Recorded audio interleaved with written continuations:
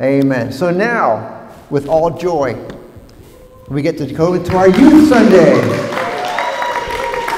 Amen. How spontaneous was that? Amen. There was great rejoicing. Well, we have two. This is going to be the sparkly edition. We have two young ladies who are going to be sharing with us. And if they're nervous, that means they're doing it right. Amen. They're putting their heart into it.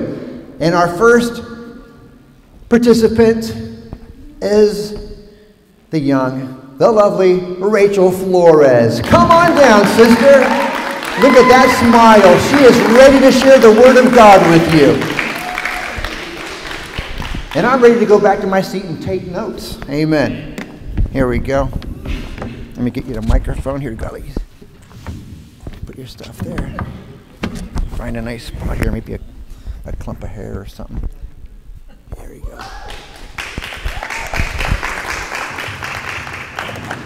Amen. God bless you in Jesus' name. Amen. God is good. All the time. And all the time? Who is he blessed to be in the house of God? Amen. It's amazing. Firstly, I would like to thank Pastor Don and Sister Ran and Brother L.A. for allowing me to speak in front of you all. And I do apologize if I do stutter and stammer during this testimony. For those of you who don't know me, hi, my name is Rachel. I grew up in this loving community and under the teachings of God. But before I start, I would like you to open your Bible to 1 Peter 2 verse 2, which says, "As newborn babies, desire pure milk of the word, that you may grow." I was raised in front of the Lord, worshiping and praising and attending church every Sunday. At the age of 5, I started attending Sunday school, and I would learn about the teachings of God in various ways, such as word searches and crossword puzzles. I didn't have much friends back then. I was more of that lonely and quiet kid, but that did not stop me from showing up to Sunday school classes. I wanted to stay more in Sunday school because I didn't want to go, because I enjoyed it a lot and I didn't want to leave. But as I was going to youth, I was scared because I thought I wouldn't enjoy it much, and I thought the elders would be scary, and of course they're old too. But yeah. But after a few months, I began opening my life to youth, and God has changed me a lot. Because once back then I was experiencing National Youth Camp for the first time. I really enjoyed it a lot. I became more closer with the youth people, and it was kind of scary because there was a lot of people there, and I was kind of close with my siblings because they're the ones who were taking care of me and helping me. But now that I'm 14, I really enjoy youth. I love listening to Pastor Don's preaching. And I want to encourage the little kids who are in Sunday school to enjoy Pastor Don's preaching, and I want to see them grow up and I want to see them grow up and just praise and worship with the elders too. I was living my best life until recently. I had trouble balancing my schoolwork, and I would constantly lose focus on my religious studies. I felt that I was falling into the deep void and thought I could not find a way out. I also got distracted easily and would tend to forget to attend. The struggle got harder and harder, so I decided to stop and drop everything and prayed. I prayed for God to make a way out of this vicious cycle. And I would like to read out Matthew 7 verse 7. A friend of mine cherished this Bible verse, and I thought I would like to share it because it aligns with my story. It says, "Ask, and it will be given to you. Seek, and you will find.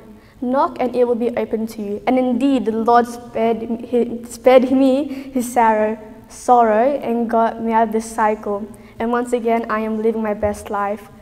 I pray every day when I wake up, before I eat, and before I go to bed. God works his wonders in so many ways, and I am so proud to be a believer. I also would like to read 2 Timothy 3 verse 14 to 15. It says, "You must continue in the things which you have learned and been assured of, knowing from whom you have learned them, and from that childhood you have learned the Holy Scriptures, in which you are able to make a wise salvation through faith, which is in Christ Jesus.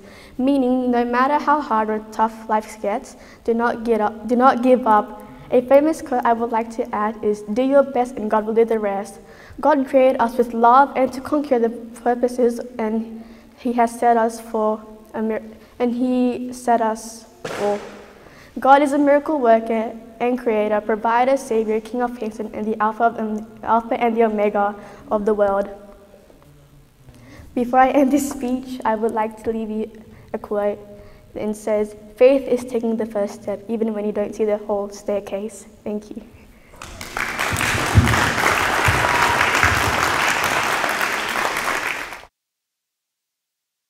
She was just, amazed. She goes, I grew up in the DY area, and we didn't have a church like this where the youth were so turned on to go to, And so it just made me happy to know that we're doing things right and you're doing things right. Amen. I'm proud of our youth. We've got wonderful youth. They know how to pray. Amen. They know how to open the Word and share it. And I'm looking forward to taking notes on this sermon as well. Amen. God bless you, sister. If you can find a little spot there to hook that up. Amen. Amen. This is Micah Limbaga. Amen. I didn't know what to put it here. Thank you, Pastor. Oh, yeah. Not too loud in the microphone. Okay.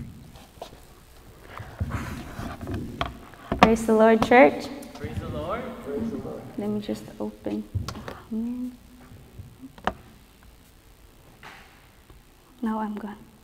Before I was starting to speak, I was in a panic of not having signal in here, and I didn't make my Word document as available offline. So thank you for LA for giving me that signal as well. So before I start, I just want to thank Pastor Don and the youth leaders for giving me this opportunity to speak to you guys again. And also I want to give God the glory and for giving me this word to share to you guys. And I hope that you guys get something out of this sermon that I'm gonna share to you guys. And if you have your Bible, let's open it to 2 Corinthians chapter 1, verse 3 to 4. Say amen if you're there. So 2 Corinthians chapter 1, verse 3 to 4.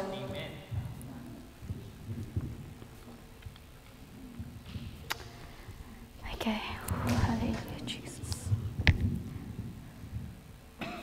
So 2 Corinthians chapter 1, verse 3 to 4. Blessed be God, even the Father of our Lord Jesus Christ, the Father of mercies and the God of all comfort, who comforted us in all our tribulation, that we may be able to comfort them which are in any trouble by the comfort wherewith we ourselves are comforted of God. So many people in this life want everything without any effort. We see that doctor's home and we say, I'd sure like to have a home like that. But we don't want to go to the school for 15 years so we can make that kind of money so we can buy a home like that. And we see that young man walking through the mall. It looks like his muscles are about to bust out of his shirt. And we say, man, I'd like to have that muscles like that. You can have that muscles if you go to the gym 5 times a week and pump iron till it feels like your arms and legs are gonna fall off. Or we see that pastor of a large church, he's prosperous, drives a nice car and lives a beautiful home, and we say, I want a church like that, a car like that, and a beautiful home like that. The question is, are you willing to do what he did to get it? Are you willing to be faithful over a handful of not so perfect people? Seek God, study His Word, obey Him when it doesn't make sense, be persecuted and publicly criticized and humiliated. You see, many believers have the attitude that just because they are saved and in the family of God, that now God is supposed to give them everything they ever dreamed of without any effort or work or discipline on their part. The fact is, it costs what it costs, and it never goes on sale. Yes, God wants to prosper you, bless you, but sometimes you're going to have to go through something. Sometimes you have to struggle. Sometimes you have to fight. There is something in the struggle that is necessary to becoming what God has ordained us to be. God left giants in the promised land on purpose. First is because they needed to learn how to fight. The second, because giants distinguish the difference between professors and possessors. It's one thing to confess the promise of God. It's another thing to strap on your sword and go toe to toe with your giants and possess your promises. Number 3, giants expose the grasshoppers in the crowd. When giants show up, grasshoppers speak up. Grasshoppers usually blend into their environments, but giants uncover them. Remember that grasshoppers don't eat grapes. You will never have promised land faith with a grasshopper mentality. Number 4, you get to know yourself in the struggle. The real you comes out under pressure. Do you realize when you're under pressure, you feel like you're not yourself? But in the process of being under pressure, you find out that you can do it. That even if you're in that struggle, you're under pressure, you can do it. And number 5, you get to know your God. You realize that God is your only hope. That God is your only help, church. Number 6, you get stronger. You put down roots. You dig into the Word and prayer. You become aware of the excess and unnecessary things in your life. Number 8, I skipped number 7, guys. I'm sorry about that. But 7 is you become aware of the excess and unnecessary things in your life. Number 8, the struggle produces thankfulness. Example, someone survives a tornado. Their house is gone, their car is gone, but they're so thankful that they're still alive. The family is still together. Another example is when I was scrolling Facebook, I saw this stranger. I don't know this person, but it was shared by one of my friends. And the story was that this family went for a holiday. And instead of 20 hours of flight, they ended up having 35 hours of flight. And when they arrived to the country's airport, 9 of their luggages was missing. But then the father was calling the managers, the staff in there, what's happening, where are luggages? They were the only one left in that baggage, what do you call that? Luggage counter, like you claim where you get your luggages. And then so to cut it short, a few weeks later, all their luggages came back except for 1. So 8 of them came back to them. And 9, the other one didn't arrive to their place. And that 1 luggage has all the expensive things like the bags, the things that they need to give to their relatives, to their family. But what he was thankful is that his family was there. They were fine. They were all together enjoying the holiday. And he was being thankful to God that in despite of all the things that happened in the airport, he was being thankful, church. Amen? And when you know you had to fight for what you got, you appreciate it more. And that guy was very appreciative because he didn't care about the luggages. He cared about his family being fine, being together, enjoying the holiday. And the second one, you won't let anyone take it from you. Number 9, struggles test your level of commitment. The only way to truly understand your level of commitment is through the struggle. And number 10, the struggle qualifies you for rest. In Matthew 11:28, come unto me, all ye that labor and are heavy laden. I will give you rest. In Hebrews 4:11, let us labor therefore to enter into that rest, lest any man fall after the same example of unbelief. Number 11, the struggle qualifies you for a reward. David heard them speak of a reward, but he knew the reward was only for the person who would fight and kill Goliath. In 1 Samuel 17:25, and the men of Israel said, have you seen this man that is come up? Surely to defy Israel is he come up. And it shall be that the man who killeth him, the king will enrich him with great riches, and will give him his daughter, and make his father's house free in Israel.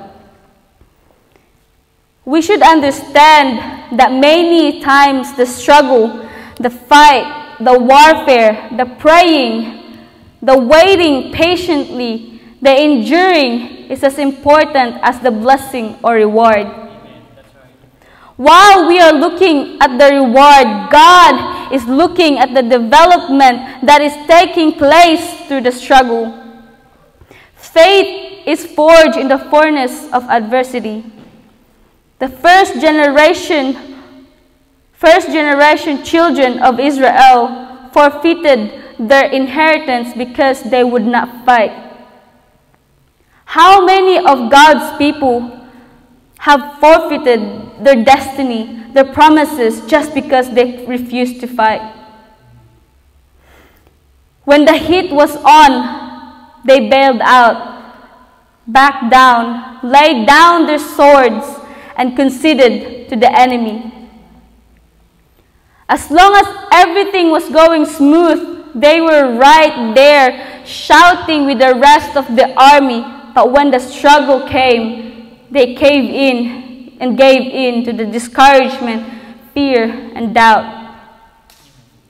If you will be truthful to yourself today, church, what has made you what you are in God is the struggle.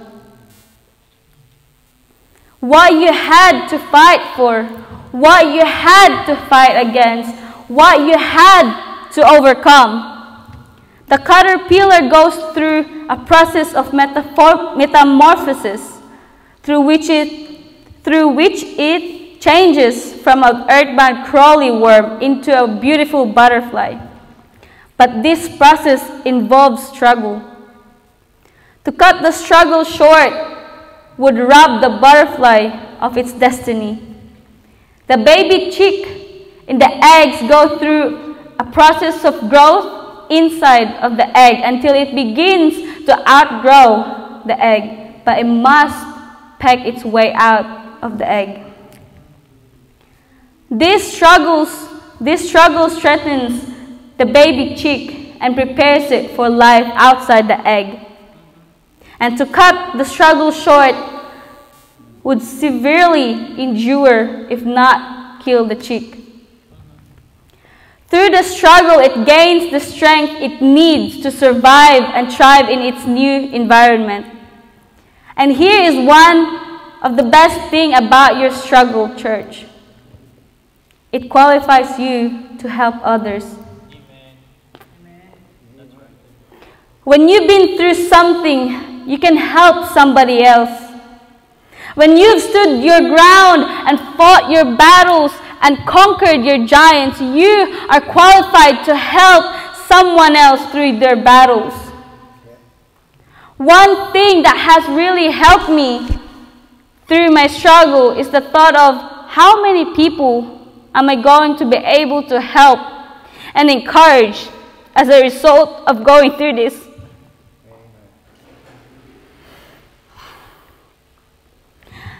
The devil wants to make it all about you, give you tunnel vision. He wants you to focus all your attention on the struggle.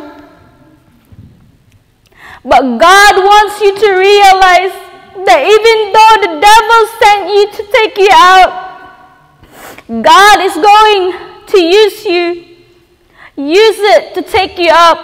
And when you get up, you will be able to help somebody else to get up.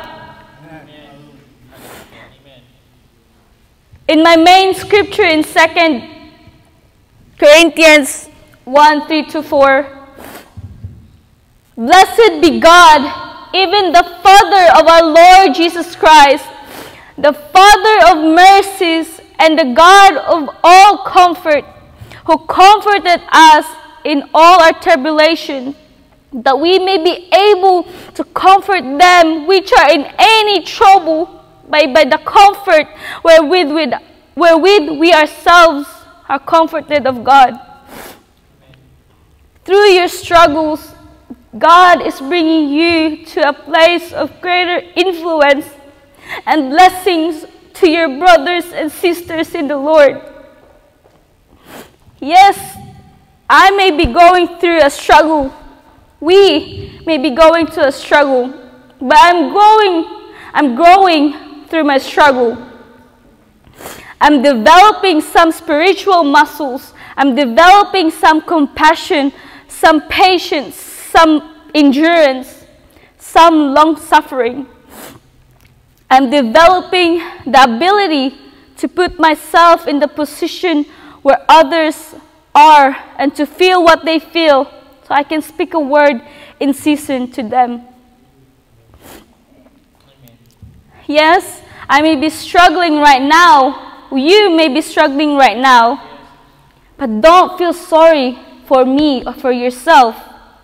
There's something in the struggle that you need to become what God has ordained you. Hallelujah. Pray for me. Pray for yourself. Pray for your brothers and sisters, not to get out, but to go through. God did not deliver Daniel from the lion's den. He delivered him through it. God did not deliver the 3 Hebrew children from the fiery furnace. He delivered them through it. David needed Goliath. The children of Israel needed the giants. The 3 Hebrew children needed the fiery furnace. Samson needed the Philistines. And we need the struggle.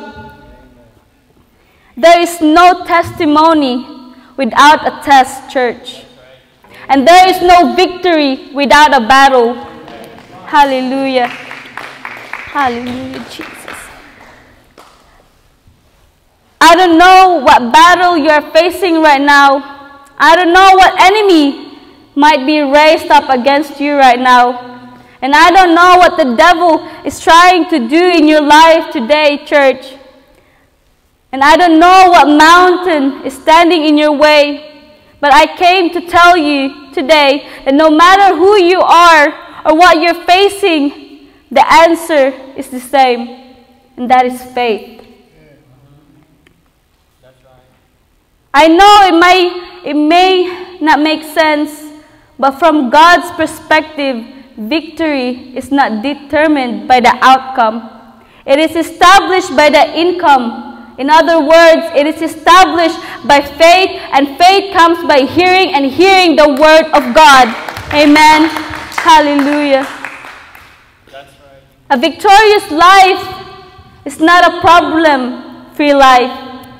It is a life in which we overcome our enemies by virtue of struggle and fight. Finally, let me say this, church. The struggle don't last forever. Weeping may endure for the night, but joy comes in the morning. Amen. The struggle is an instrument of transition. The struggle means you are on your way somewhere. The devil wouldn't fight you if you were not going somewhere. The struggle prepares you for your future. The struggle is an indication of transition. Don't feel sorry for yourself, church. Don't feel sorry for me. I'm just in a transition. We are all in transition. And you can know you have won the fight before you ever step into the ring. Victory is not external. Victory is internal. Victory demands determination. Victory is not one-time experience. Victory is a way of life. It is a spirit life that is born in us. This is the victory that overcometh the world, even our faith. Amen. Victory is the spirit of perseverance. Victory is the spirit that stands at the door and continues to knock even though the answer is no. And victory is the spirit that hears the criticism but keeps on pressing. Victory is not a life without problems. Victory is a life that faces problems with a promise, church. For every problem, there is a promise. And victory is the faith that clings to the promise until the problem is defeated. And victory is not in never going through a trial. Victory is in how you go through the trial. This is how victory goes through a trial. Victory goes through a trial knowing that it is working for you, church. And I want to end in this scripture in Psalms 23:4. David says, "Yet though I walk through the valley of shadow of death, I will fear no evil, for thou art with me. Thy God, thy rod, thy staff, they comfort me." Amen. Hallelujah.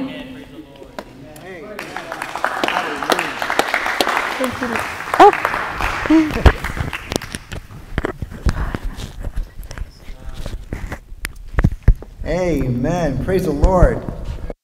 So that was Micah and Rachel this morning. Amen. Amen. Why don't we stand and we'll have Brother Boy come to the keyboards. Amen. Beautiful encouragement there. Now, it might be a bit of encouragement for the past to remember that your struggles have made you what you are so far. But let it be an encouragement for your future as well. Struggles are going to keep coming. And don't do what Christians normally do, where we pray God to take away the struggle. Amen. But pray God will help you to rise up and tackle this struggle. Amen. Because that's where you become different. You become stronger in Jesus. And you can face the next 10 struggles. But if you ask God to take away the struggle, that just means you're going to remain weak for the next one. Amen. And God may have some ministry in mind for you. Amen. So again, like James says, count it all joy when divers temptations come your way. Amen. It doesn't make sense at first, but if we can learn to adopt that attitude and not panic when struggles come and when challenges come, amen, then we can actually just walk right into the valley of the shadow of the Lord, shadow of death, with the Lord holding our hand and strengthening us. God will be your wisdom. God will be your strength, but He needs a vessel. Amen. And you can become that vessel, that very shiny, well-experienced vessel. Amen. Able to bless others. Let's pray and let's talk to God.